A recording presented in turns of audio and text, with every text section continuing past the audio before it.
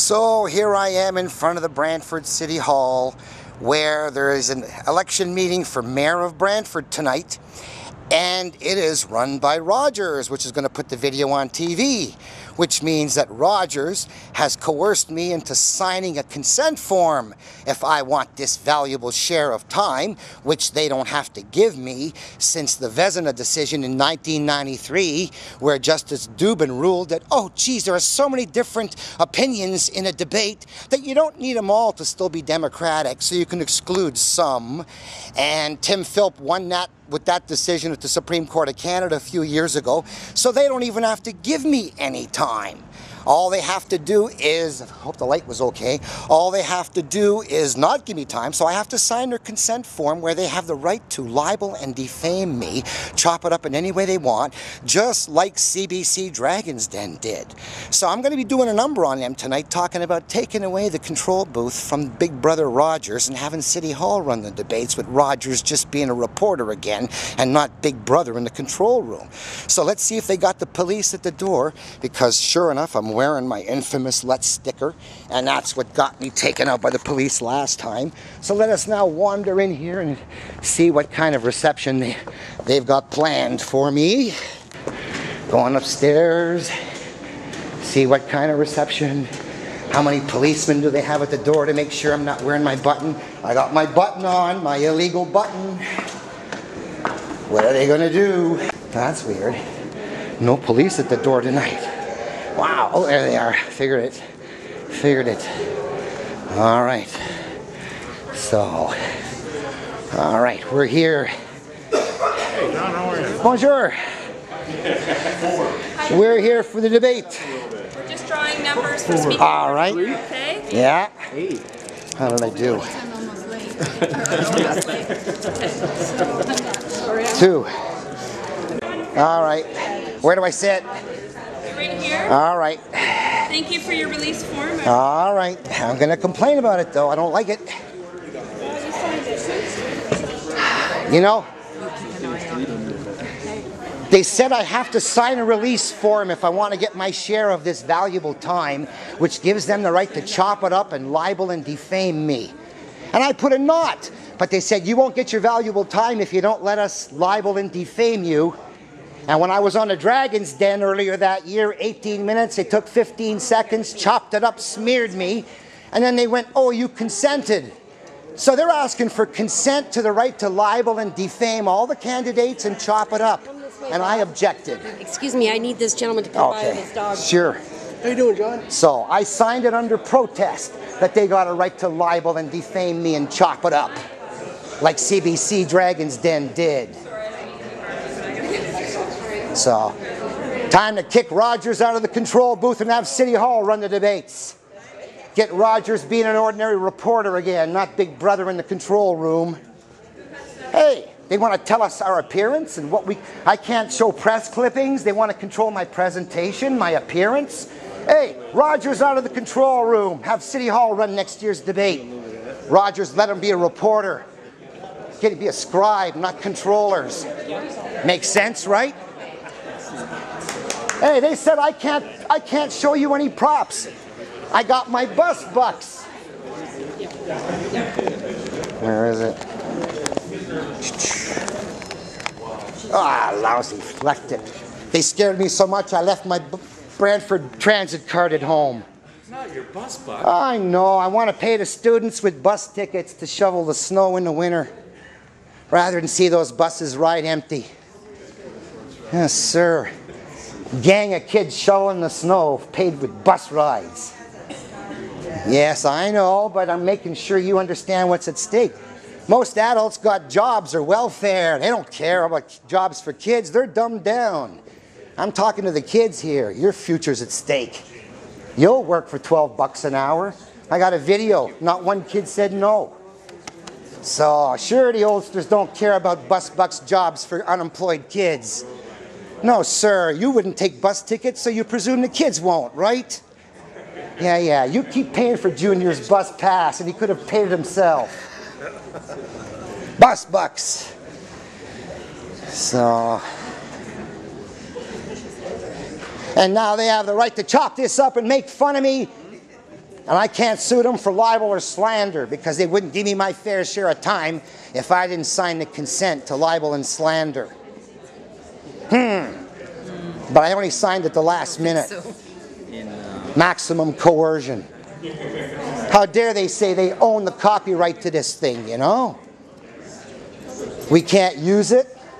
Hey, time for Rogers out of the control booth, you know? City Hall's got to run this debate next time. You know? Back to being an ordinary scribe, Mr. Big Brother Rogers. Yes, sir, we're going to slap you down in every city where you think you're running the game. Get back to covering the debates and not running them. Yes, sir, Rogers. This is your last time, boys. You're going to be covering it from the other side, Rogers, pretty soon. Yes, sir. City Hall's got to run these debates.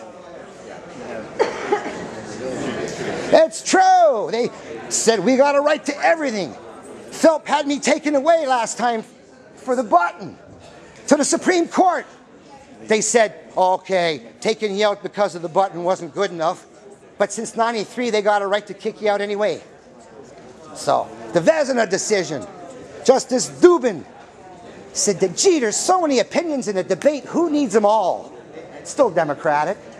Dubious Dubin, Ontario Court of Appeal Justice in Vezina, said don't need all the candidates. Too many opinions already. So anyway, I object to their consent form where I had to consent they got a right to chop it up and libel and slander me like the Dragon's Den did. So I object. Everybody knows I'm under duress here. Oh, geez, 12 minutes. I can't stop now. Oh, geez. I didn't know. Still got 12 minutes. I can talk about Bus Bucks. All right. Who wants to read about how Bus Bucks? Come on. Come on, read about Bus Bucks. You don't need jobs, eh? No, sir, the rich kids. You don't see any poor kids at these debates, right? Slugging a job off, that's too bad. Not interested in Bus Bucks, eh? Let the poor crumble. Yes. Yes, sir. Nobody interested in Bus Bucks? Yes, sir. The generation who don't care about jobs for youth. Sad, you know? Now, one person is interested in Bus Bucks to create jobs for youth. Not even the youth. 12 minutes. So did you guys all sign your consent you can't wear your buttons? You all left your buttons at home because Führer Philp said so, eh? He's not here tonight. Yes, sir. Come on. You could have at least... You had one, you had one, you had one, you had one. They all had buttons last night. And because Führer Philp decided that I was making my presentations too interesting with my props, he banned props and buttons. And now these guys are all leaving their buttons at home. Well, just remember last time when I put it on, they took me away. If they force me, I'll take it off. The point is, last time, took it to the Supreme Court of Canada. And they ruled that wearing a button isn't good enough reason to deny me my time. But since '93, they don't have to give me any time anyway. Big Brother running the debates. That's why we got to kick them out of the control room, have City Hall moderators, and there'll be reporters like everybody else. So Big Brother telling me how I got to wear, what kind of stuff and material I can present, gone. We'll let the candidates run the rules. And none of you guys complained, eh? Jeez, you all signed that consent without a knot. The right to cut it up and libel and defame us. Why would they want the right to libel and defame us, do you think? Why? Well, maybe you ain't important enough to be libeled and defamed like I was. Come on, kiddies, put your buttons back on. They're going to let us do it tonight. Supreme Court said buttons ain't a good enough reason to take us away. Be bold. Show some manhood. Put your buttons back on. Gee, 10 more minutes. Can I do you a poem? You want to know how I got into fighting poverty? All right, I'll do a poem. because no one else is going to entertain you for 10 minutes. And I have a stentorian voice, luckily. Is this working? I can even use my props right now. Not bad. This is called the rich man. Because I have $1 million, I sit upon my stern and leave my living tranquilly for other folks to earn.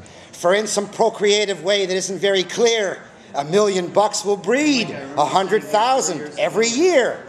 So as I have a healthy hate of economic strife, I mean to stand aloof from it the balance of my life. And yet with sympathy I see the grimy son of toil, and heartily congratulate the tiller of the soil. I like the miner in the mine, the sailor on the sea, because up to 100 grand they sail in mine for me. For me, their toil is taxed until the annual extent. According to the baker's law, that gets me 10%. So get yourself $1 million in any way you can, and leave your future welfare to the noble working man.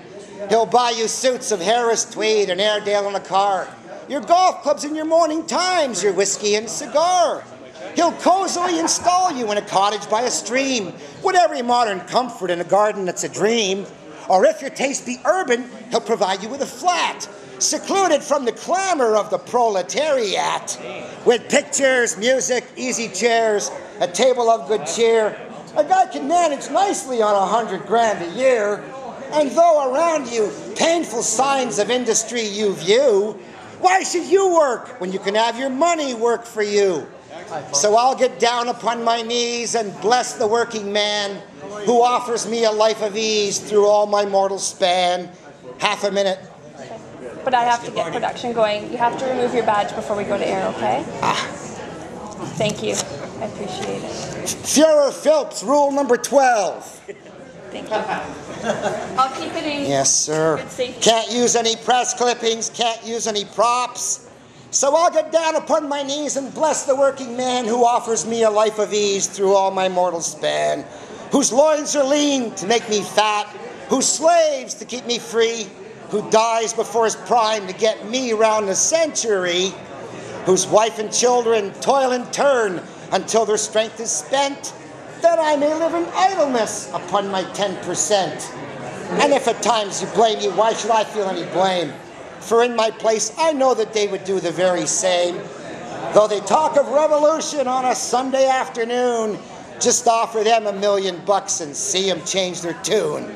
So I'll enjoy my dividends and live my life with zest, and bless the mighty men who first invented interest. Who's that by? Anonymous. Oh, sorry. I discovered the name of the poet, some Canadian, during the war, and I did a post about him, and I forgot his name since then. But it is a Canadian, and I acknowledged it even if I forgot his name. So that was nice.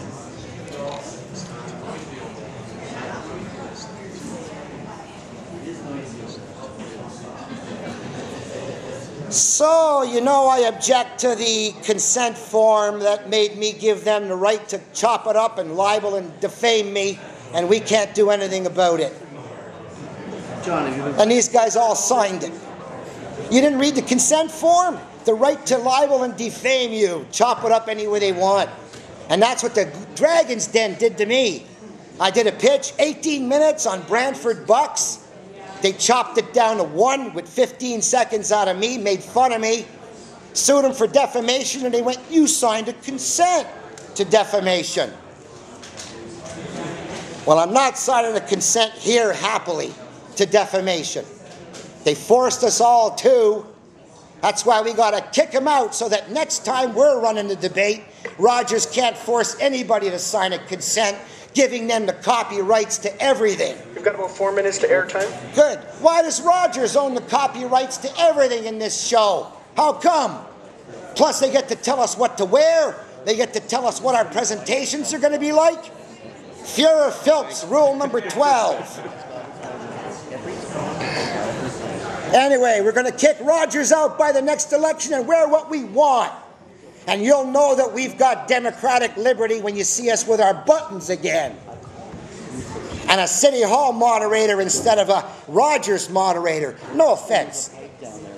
I'd be beating up anybody in your position. I've been beaten up enough, John. No. I got 3 more minutes. So, anyway. Now, you guys think you'll never be important enough to smear.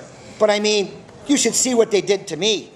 And by suing them, they had to give me the DVD of the original show. Now I can show the whole thing, me slapping around these billionaires with a $500 chip saying, put your money where your mouth is, and laughing at them. And they chop it down into a show where they laugh at me? No, sir. So, Rogers owns everything, and they got the right to chop and dice it and make fun of us. And we can't do anything. So our consent form says. Or they wouldn't have given us this valuable share of time that the city lets them control. So I want to take that valuable share of time away, and I'm practicing my 2-minute pitch, because that's what I'm going to talk about. How are we doing over here, guys? Everything's good? 2 minutes. All right. All right. Is that the opening pitch, 2 minutes? All right, so I got to tell the story about Rogers kicking him out by next time in 2 minutes. Or you could let us all enjoy the quiet. You know, I've been posting stuff to the Brantford Yahoo group, and ever since I posted the article, Tim Philp and me in the CRTC in court tomorrow, he started censoring every one of my posts. Tim Chambers, the guy who moderates that group. So if you didn't hear about the Dragon's Den, didn't hear about me and Tim Philp and the CRTC to the Supreme Court, that's because a guy named Tim Chambers has been censoring the open to everybody Yahoo group without telling anybody. Boy, if I had 3 minutes. I know. It's going to go up on my video anyway, even if this stuff doesn't go up on theirs. All right, who's game to be interviewed here? Who's game to answer a question? Come on.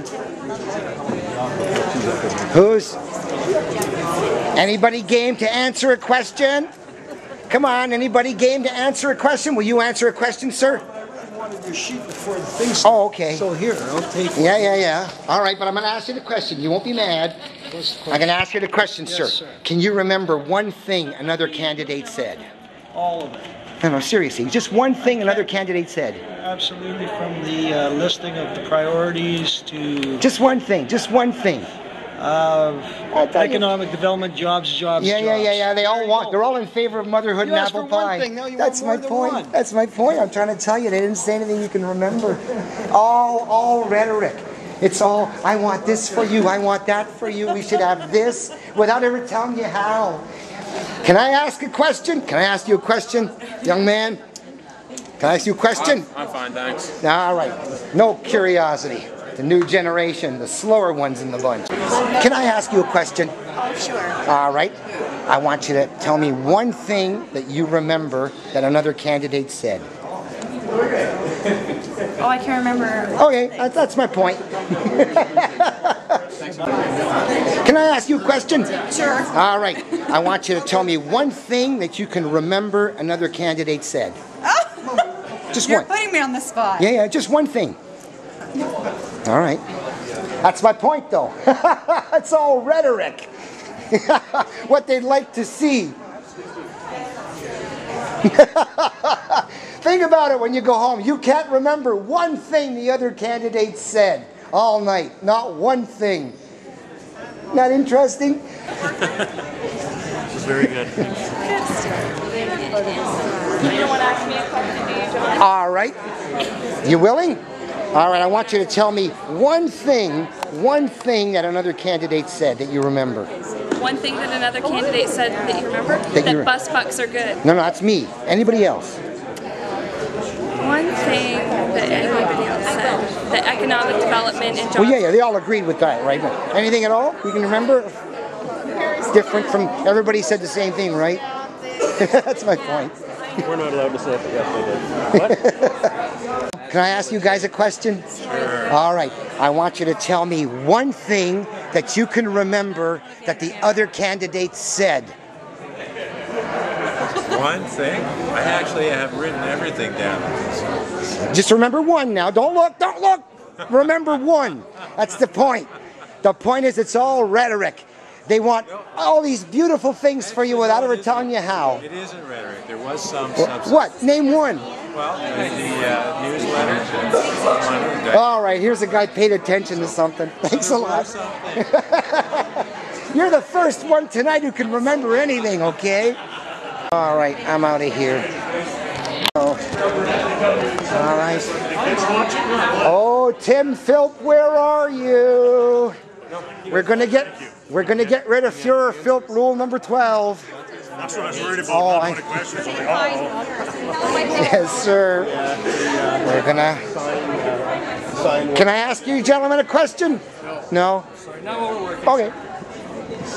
I wanted to stump you, but I say, can you remember one thing another candidate said? Because most people can't. That's me. That's me. That's not fair. I said the other guys. Sure, who's going to forget me? Oh, well. Where's one of your bus bucks? I want to see one. Oh, well, you know the bus credits? You've seen the bus cards? You just. Well, where don't you have the bus bucks with you? It's going to look like the bus credits. What?